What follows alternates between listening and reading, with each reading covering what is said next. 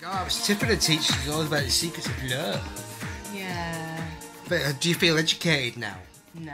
No? It's a shame. Sorry. I think I'm going to take all my future education from Tiffany. Tiffany? Yeah. She was eyeballing me the whole way through. I couldn't. She kept staring at Oh, me. so it's those doe eyes. Yeah, I know. Yeah. Okay. She's now done a bit of acting Has she? in those shark films. Shark films? You know, there's lots of shark films now, like Sharknado. Three-Headed Shark Attack, Sharknado, Ghost Shark, Yeah. Mecha Shark versus... Some of my favourite movies. Yeah, Octo Shark. Yeah. There's loads of shark films. Yeah. There's literally...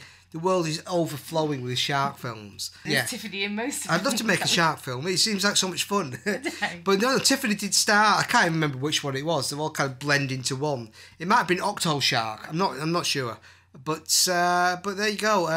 As did Debbie Gibson. I think they were in competition. Because they were sort of competing in the 80s. See how many shark movies In terms of, they were kind of like the Blair and Oasis of the early sort of 80s kind of American teen. And then later in life, they kind of battled it out once again as actresses in shark films. Brilliant. There you go. Life is a kind of circle. Let's make a shark movie. I'd love to make a shark movie. Phone up Tiffany. See what she's doing. Yeah, but she probably needs the work, so Yeah. let's get her in there.